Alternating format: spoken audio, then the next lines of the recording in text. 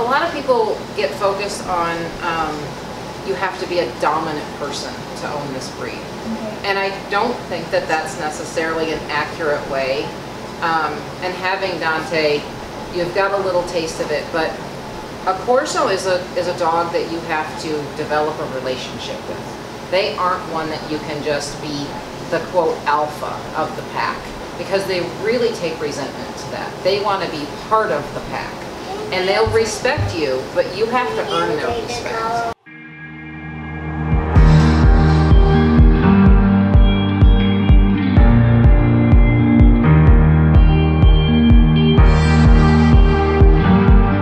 Hey guys, and welcome back. I'm so excited right now. You guys don't understand. We're on our way to dropping Dante off to Leroy's house because we are going to pick up our second Cane Corso puppy in Tennessee. Why are we going all the way to Tennessee? Well, we have been in communication with Dante's breeder since we got Dante, and we have noticed that you guys ask a lot of questions about where we got Dante, what to look for in a Cane Corso, how could you tell that his temperament was good, and we've taken that into consideration a lot, and we just saw us going to Tennessee as an opportunity to answer all of your questions and to ask the breeder directly about that stuff. So we're very excited. We saw this as an opportunity to showcase the breed, to showcase how beautiful they are, and I mean, come on guys, it's gonna be a farm with a bunch of Cane Corsos, like puppies. So they're gonna be like fat and cute and chubby, and it's gonna be awesome. It's gonna be so awesome. Tomorrow we're planning on leaving from New Jersey in the morning and heading out to Tennessee. So yeah, see you guys then. Bye.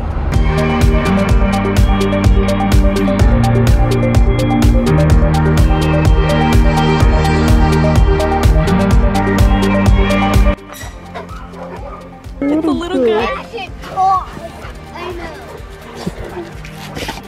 This is Envy, who is Big Sister. I love you. She's over there attacking a kid. She's an animal. Ava. Hey baby, look at this baby. Look. Oh hi. Alright. We are at World Life Cane Corso, and this is Jen. She is the backbone of this whole operation. She is responsible for these beautiful, beautiful puppies that you see, and she is the one that gave us Dante. So today we're here, we're going to do a little of a day in the life video for you guys, and also be answering some of your questions. So right now, I'm just going to be helping her clean out a puppy pen for her latest litter. Here. Aiden, can you help me, Aiden? You want to help put the babies in? Okay, thank you so much. Those ones? Yeah. Go get them. Oh, they're like nice and hidden. They like going underneath the rail because now that their eyes are open, it's shady. Right. Reason? 1, 2, 3, 4, 5, 6, 7, 8. Oh, so there are 8 in total here. Yes, correct. 6 girls and 2 boys. How long have you been breeding them? I have to look to be for sure, and I should know this, but it's 12 or 13 years. It's a long time. Yeah. It's a long time.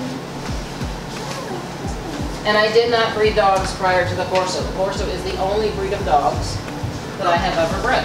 Wow. My husband breeds on a very limited scale Malinois. Oh, I saw some pictures. Yeah, we've had 1 litter of Malinois. And we believe she's pregnant again. What kind of socialization do they get at this, when they're this young? Do you do anything to try to socialize? What they get at this stage is mainly just me handling them. But yeah, so for right now, what they get is just the interaction. Good job, baby. It's a puppy bowl. There's so many puppies in here. But we do bottle feed every litter, even though it's not necessary, according to a lot of breeders. Bottle feeding them, even if the mother's supplying enough milk, allows us to get our hands on every puppy every day. We're able to check, you know, is their suckle reflex strong? Is there anything that, you know, for instance, before their eyes open, thank you so much, Abe. He knows everything. Yeah, he knows. We do this twice a day. But before their eyes open, sometimes, it's not real common, but it does happen. You'll see an eye that is a little bit puffy when it's still closed, and they can get an infection underneath that eyelid. And if you don't get that out, they will lose the eye. So breeders who you see just, oh, the dog had puppies and they're just in the box and the breeder's off sleeping or doing whatever they want, and they're not handling the dogs every day, they might miss things like that. A little thing that people don't know is when people say the runt, this is the runt. Oh my gosh! And they're like the same color, so it's even more obvious that he's smaller. These are the two boys. Oh my God. So this is Big Red and this is Little Red. Huh. These are my boys. Yeah. Is it ever difficult to find people to take like some of these dogs, or that are want these dogs? Not generally. As far as you mean, like the runt, or just this breed in particular? Like in general, like is it just difficult for people to, you know, want to get one of these dogs, or do you always have people that want? We turn away more people than we accept. Okay. Like for instance, you know, we have an application. You know that, you filled it out. Yes. We do have some loaded questions on that application, and they're there for a reason, because there are certain circumstances we don't allow the dogs to live in. You know, and I'm not going to say it because I don't want to give that away, but you know, it's on there because if you agree to this and you think that's a good idea, we're not going to sell you a dog. So we're very particular where our puppies go. They have to live inside. We don't allow our dogs. Just last night I was speaking to a man who wanted a dog for property protection. There are plenty of breeders who will sell him a dog. I will not. Our dogs are strictly family dogs. They live in the house. They are part of your family. You've read your contract. You know they can't be loaned, leased, gifted, nothing. You know, if you can't keep the dog, you have to contact us. And if you have a family member, you know, well, great, you know, they can have the dog, you already know them, and we're not heartless like that, where we're just like, well, they have to have the dog back. But at the same time, we want to know where they're going so that we always have contact with them. Right. We know where each dog is. It may take us going into the file cabinet to, you know, to know it. Not all of it stays in my head, but we're very particular, and people have to agree to do training. If you just want to get the dog and you think you know everything, well, you know, you have to show us that you're willing to put the time in. Right. This breed needs a lot of training, and they're not a breed that can just be let to do what they want to do and grow up to be a good social dog that can be trusted, because their guardian instincts really do take over. Right. If they're let to make their own decisions. So there's a lot that goes into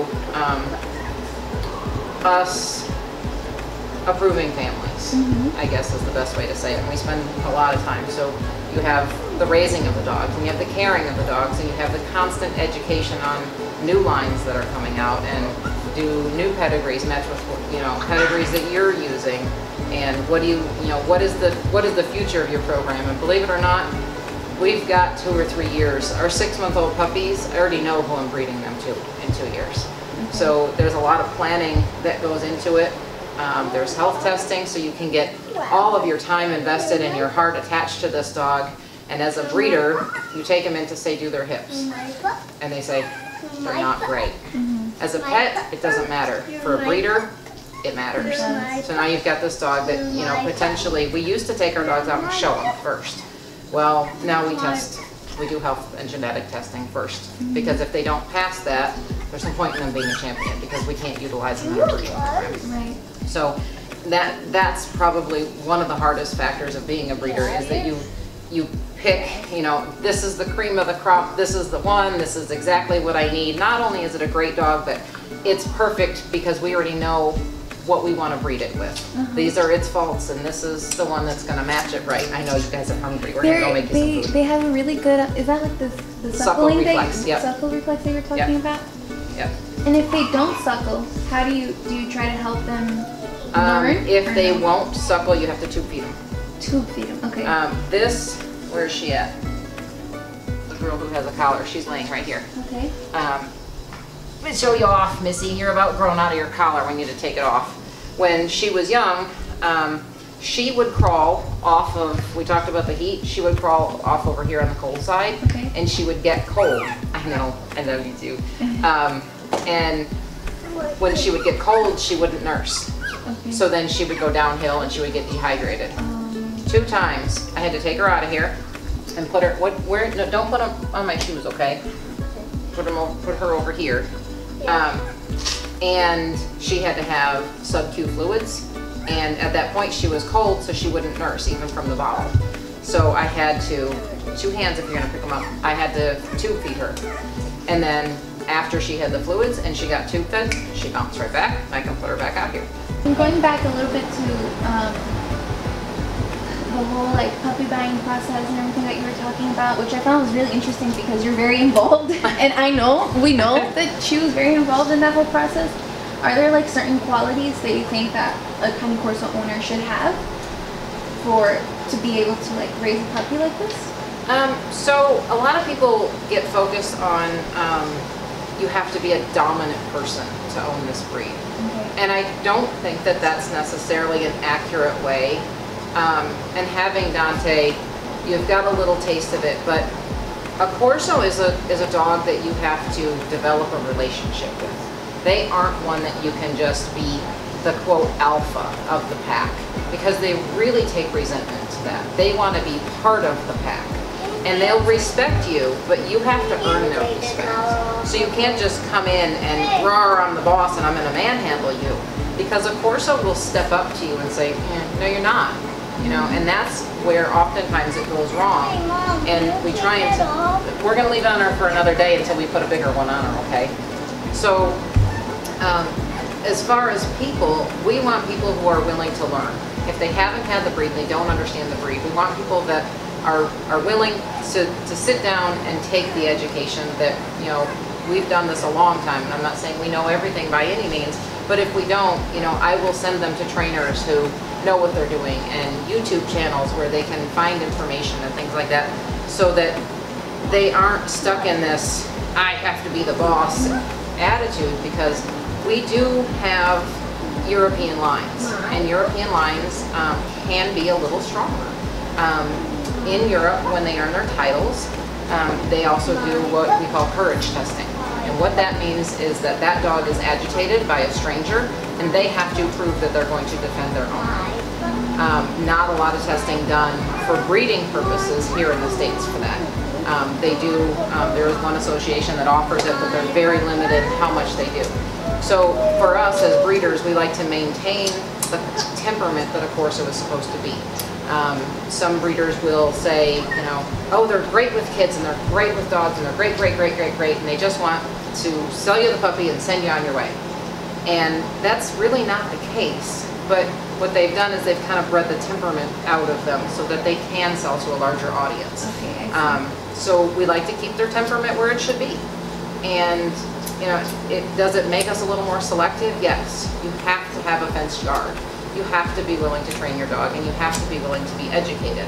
And when you have problems, reach out to your breeder. And that's where buying from an educated breeder comes in handy. Right. That's what people should look for here. Yeah. We get a lot of questions like, oh, I'm looking into to getting a Cane Corso. Would this be a problem? Would that be a problem? Can it be in an apartment? Can it be with smaller dogs? So what are things that people that are looking into breeds should see as red flags on themselves? Not that the dogs might have a problem, but their lifestyle might not necessarily match what's best for the breed. A Corso is very moldable. They don't have to have a ton of exercise. They aren't, we have one family in New York. They live in a high-rise in New York. Most people would say, you know, maybe you don't have the best lifestyle for a dog. And they had a lab, and the lab would drive them crazy. You know, if you just had a bad day, we've all had bad days, and you just come home and you just want to, you know, relax. Maybe you have a headache, you're sick, whatever. And the lab, they said, you know, we always had to take the dog for a walk, or it was just stir crazy in the house. And the Corso, they come home, it can have waited all day for them to come home. They know they have to take it outside to use the bathroom, and they come back and lay on the couch, and the dog is there snoring. They want to be with you. So they mold very well to a lot of different lifestyles. Now that said, it's not a dog really that wants to just sit and do nothing either. They need enrichment. So yes, it doesn't. She doesn't have a name yet. Well, maybe you can think of one for her. Thinking. So, you know, we have quite a few dogs actually that live in apartments and do just fine. But those people who have the dogs in apartments will go and take the dogs for a walk. It might not be every day, but they get out, and we have a lot of families in apartments, ironically, that love to hike. So it's like, you know, they're cooped up themselves and they don't have their own yard, so they go off and they have a lot of fun adventures with their dogs. And that's what's important, is that they need that mental stimulation as well as the physical stimulation. Some people who may not be able to physically get out, at least stimulate the dog mentally. You know, they'll play little games like hide treats under cups, and the dog has to figure out which one it is. And, you know, there's a lot of things you can do within, you know, your own home that will give the dog the stimulation it's needing. Not that they don't need exercise, but so to answer that question, there's not really a lifestyle that they don't fit in per se. You just have to make sure that the dog is a priority in your life. I think that's important because I'm seeing more and more and more people looking for Cane Corsos and posting about them. And they're big and majestic, right? They're these awesome dogs, but they also like need a lot from you, you know? Right. They need a lot, what you said, to be a priority. So that's very accurate. I learned that a lot with Dante. Yeah. He needs to be, and he needs to spend time with them. He needs to spend a lot of time with them. It's named Pup? Okay, that's her name. We Pup. have a puppy named Pup. She is the named Pup. So, yeah. And the worst thing, I tell people, and sometimes it backs them off, because I say the worst thing you can do to a Corso is leave them alone. They hate it. Like, if you could take them everywhere, that's their ideal life, right? And it applies to a lot of dogs, but they, yes, Amy? Puppy named Pupsicle? Pupsicle. Update. Pupsicle now. Pup Sugar? Yeah. Pup Sugar. Oh, third update, Pup Sugar. It's gonna start getting confusing. Stay tuned. So, yeah, I totally forgot what I was even talking about. That they hate being alone. Yeah, they do. They hate to be alone. When we were talking about how you have to be really involved with them, if you can like say a couple of things about what you think, what maybe some challenges are for the breed, or what like training methods you saw best while they're growing up. If you can like talk about that, that'd be pretty cool. Challenges are, so we see a lot of, you know, my dog is stubborn. I've never met a stubborn Corso. A Corso needs it's really dog training 101, but they need clear direction. Once a dog knows what you want from it, and then it gets a reward, and a Corso is very willing to work for your attention. Good boy. They're, oh my gosh, I was a good boy, you know. So when we start our dogs and our puppies, we feed them, they don't have food out all the time. Their food becomes a competitive environment, and that's what we want. We want them to be willing to work for their food. That way, you can use their food as training. Good boy, here's a piece of your food. You don't have to look for some high value reward, and you can go then. If the dog starts backing up and says, I don't know that I want to work for my dog food anymore, now you can get a piece of chicken. You don't have to start with the chicken, and then you have nowhere to go, and the dog's like, well, I don't really want what you have, so, you know, why do I do what you want? So for training though, you know, we talked about not being quite so dominant with them and creating a bond. The dog has to want to work for you. So starting training young, even when it's simple things, like we spoke a little bit about, we teach the puppies that in order to be pet, they sit. Oh. I don't use any type of reward other than when what they want from me is attention. So as soon as their little butts hit the ground, good puppy, and they learn to sit and wait. And then when I feed them, because we've worked on that, you know, for attention, you sit, and when I hold the food up, and they look at me like, are you gonna feed me? And I just hold it, they try and figure out in their mind, what is it that she's wanting? And then as soon as they sit, they get fed. So clear communication of this is the behavior I want. And that's where people kind of need to, what I want for our families, and I'm trying to do, is education first. Because if you understand a little bit about how you're going to train the dog, then you can be more clear in your communication with your dog. You have to develop a relationship with them. And the dog has to respect you, and you have to respect the dog. You can't just always be, I'm the boss and you do what I say because that's what I said. You know, not that we're compromising in the dog's behavior whatsoever. I'm not saying that, you know, we need to always just tell them they're good and praise them, and they do need correction. But if my dogs do something wrong, because they grow up with me, I am their leader. I'm not necessarily their boss, but they want to please me. You have control of your dog, and whether that you're a smaller person, so I'm sure you probably also get some flack for using a prong collar. And a prong collar, it's hanging over there. I make people, when they come here, I put it on their wrist and I pull it tight. And they're like, oh, that doesn't hurt at all. I'm like, no, it's a training tool.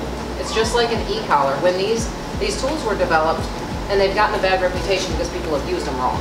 People have left them on a growing dog out in the backyard, chained to a thing, and you see them removing this awful torture device from this dog. But what you don't see is that, you know, all the dogs that are successfully trained, and Dante, who is a trained dog that you can take out in public, that maybe someone else doesn't have a trained dog that's going to approach Dante, that may trigger a negative behavior, and that tool gives you, who isn't, you know, you're not a big person, he outweighs you for sure. So that tool gives you the upper hand in saying, no, come here. And that's what's important about training, is you don't have to be a 6 foot tall, 300-pound man to take care of a dog like this. You just need to rely on your training and make sure that you have the tools, that if the situation you're in presents a behavior that the dog is really, you know, a stray dog comes up to you that's acting aggressive, you're going to tell Dante no, and he's going to essentially, his first instinct is, no, I'm overriding that you said because I'm protecting you. And then you need that tool to say, I said no.